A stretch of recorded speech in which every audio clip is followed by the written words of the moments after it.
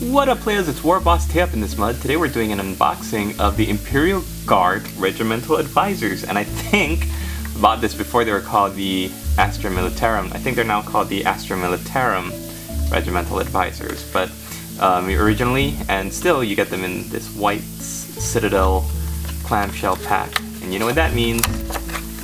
Wet palette. Awesome. Or get a wet palette, depending on whether you use parchment paper or tissues or napkins. I just went to McDonald's earlier today, so I've got some napkins here, so I might be making myself a wet palette, or a get a wet palette with that. But let's take a look at the figures that we get here. Oh, shipping and handling. The first thing I'm going to look at here is this astropath. And we'll talk a little bit about the rules of the models in game, but let's take a look. You can see there's a little bit of a mold line on the edge of his robe there. Got some flash, or for those of you who don't know what flash is, it's these little metal strings that pop off of the model.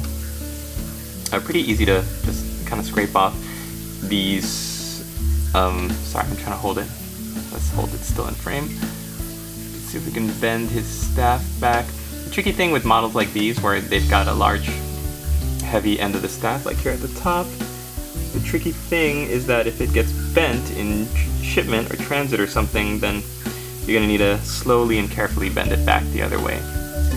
So I love the hood, the cloak.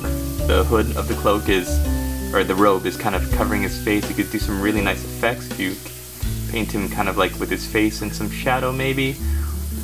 Really like it. I really like the robe. Is very simple. His badge of office is the staff that has the Astra Telepathica seal on it.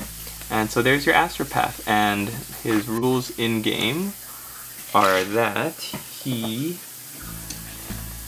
let's take a look. Astropath is a Psyker, Mastery level 1.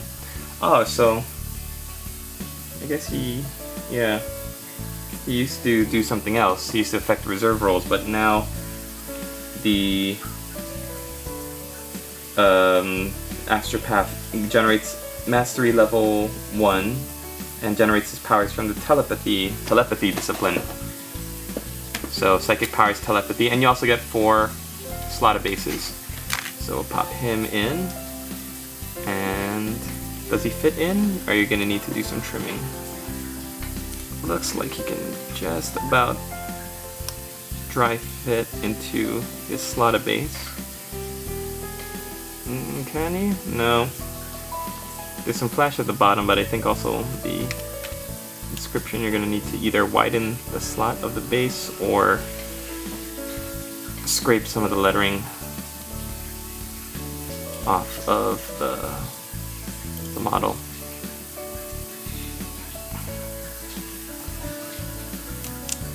Okay, so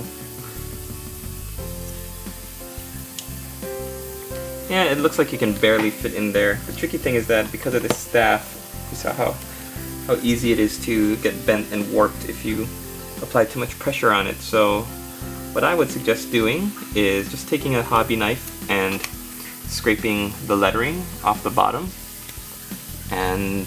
or taking your hobby knife and scraping a little bit of excess off of the slot base there. So that's what I'm going to do. I've got my hobby knife, and pause for just a second and we'll come back when I show you what I've done. Okay, so my solution was to take my knife and scrape the inner lining of the base there. You also want to clean a little bit of the edging. Oops. Again, whether you scrape towards yourself or away from yourself is a matter of personal preference. Most people say scrape away from yourself.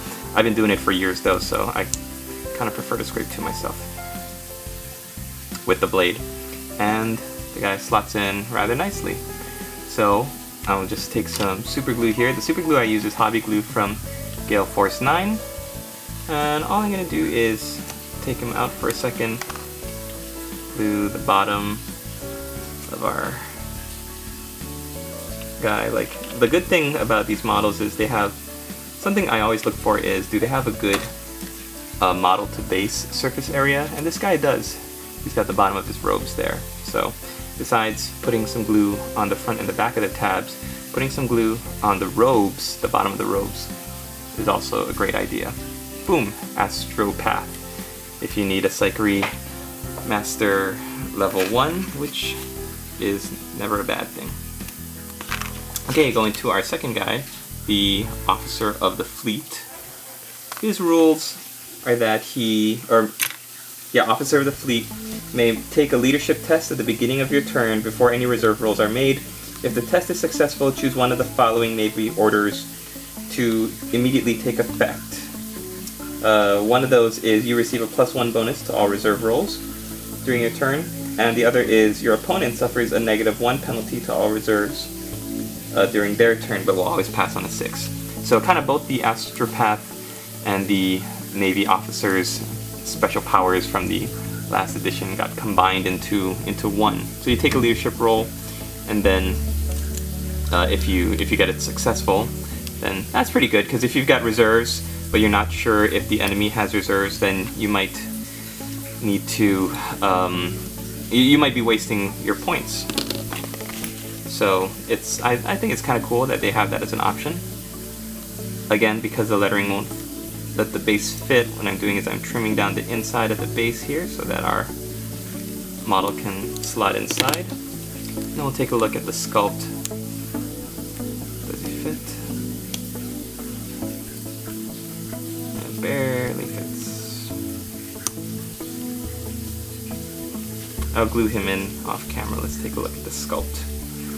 The thing that I remember when they first introduced these models back in, I believe it was 5th edition, the pose and the fact that you could paint him up with like a white trousers and a blue Navy officer's uniform. I thought that was really, really cool. It's got a sidearm here and a little bit of flash at the bottom of the holster there. I'm noticing some mold lines down the side of the boot, but that should be no problem. The way I clean all of my mold lines, especially with metal figures, is that I take the back of the hobby knife and scrape wherever the offending mold line is, like here at the bottom of the boot. Use a back, don't ever use a blade when you're cleaning mold lines, otherwise you might gouge out too much. So take a look at this mold line right down the arm, if you can see that. All I'm going to do is take my hobby knife and use the back of it to scrape down that mold line and make it nice and even with the rest of the sleeve. I'm going to do that over here for the opposite side as well. Right under the shoulder part is a mold line right on the sleeve there. But look at the detail on the face, it's really, really nice. A very distinguished older gentleman look. Really cool. And he's got nice medals on his chest, nice laurels and ribbons. Very, very cool.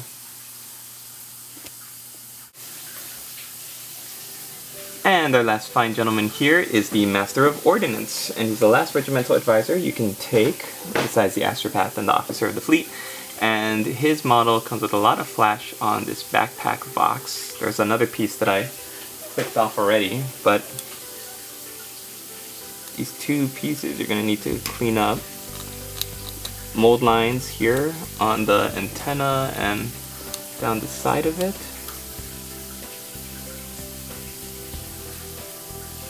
Yeah, usually if a mold line is in a finicky place, then I'll very carefully get in there with the hobby knife, but you want to take care not to do that too much, because it's really possible to either hurt yourself or scrape away. What's even worse, some people might say, I say it's even worse than hurting myself, is ruining the detail of a model that I paid a lot of money for. Even a little bit of money for. You don't want to ruin a model by scraping or gouging out a little bit out of it. I love this backpack compared to other Vox units because it's got little dials, readouts. It's obviously based off of the regular Acadian or the Imperial Guard plastic Vox unit, which in itself was based off of the old metal Vox unit, but I love what they've done with it. So, this is it, and we're going to take some hobby clippers and where did I put my hobby clippers?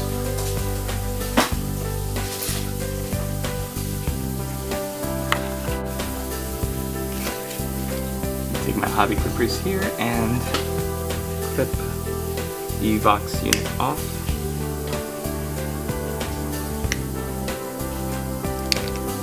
And shave it down.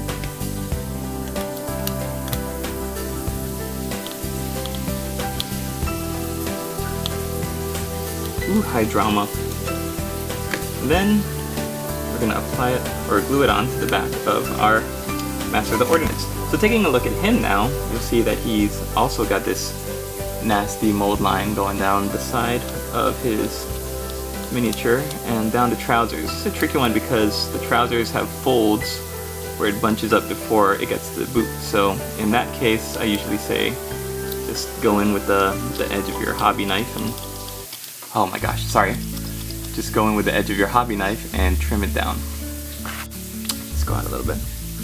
So because you can see these fold, the mold line is still right there inside the fold there, you're gonna have a hard time getting right down to it. This side is not so bad. It's covered up by the holster, and it's also covered up by the bottom of the shoulder pad there, but you can still kind of see it there on the boot. So you want to make sure wherever you trim it or shave it down is a good spot for it.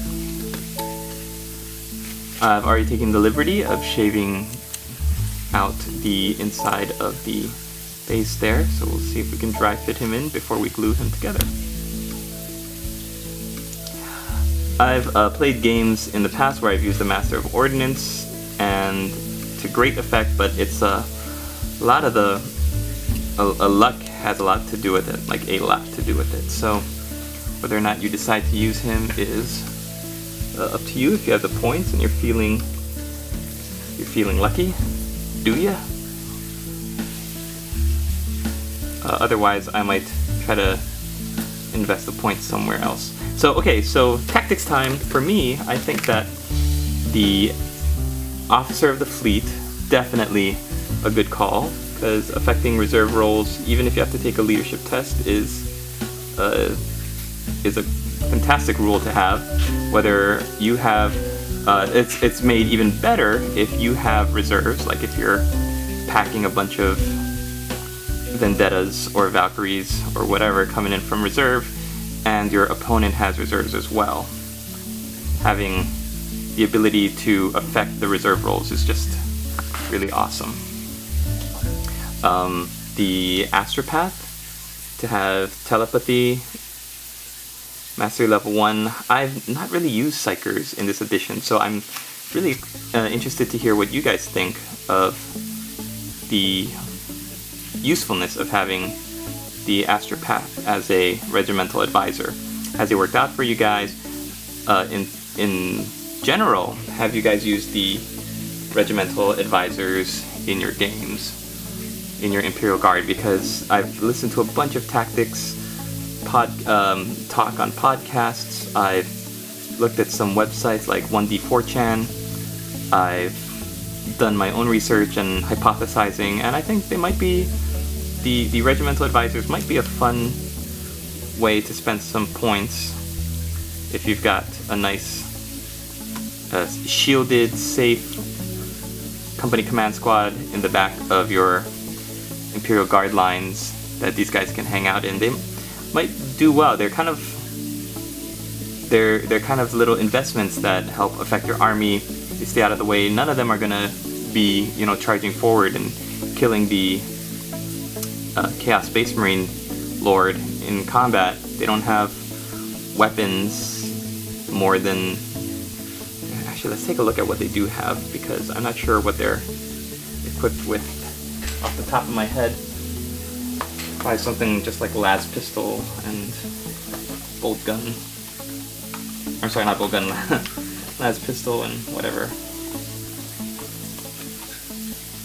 Yeah, any of these may exchange their close combat weapon for a las pistol. So it looks like they have the Astropath, Master of Ordnance, and Officer of the Fleet have flak armor, close combat weapon, and frag grenades.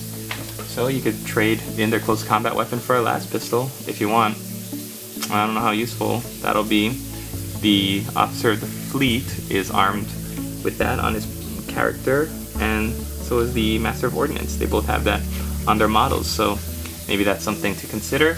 You can do a little pew-pew. You don't want your guys getting in fights, definitely, but there you go. The value of this unit, of this model, is that you get 3 awesome figures. They each look different. It's not like the Cadian special weapons teams or anything like that where they're all dressed the same. They've all got very distinctive uniforms. The Navy one looks like he's dressed in a dress uniform. The Master of Ordnance looks like he's totally armored up to the nines.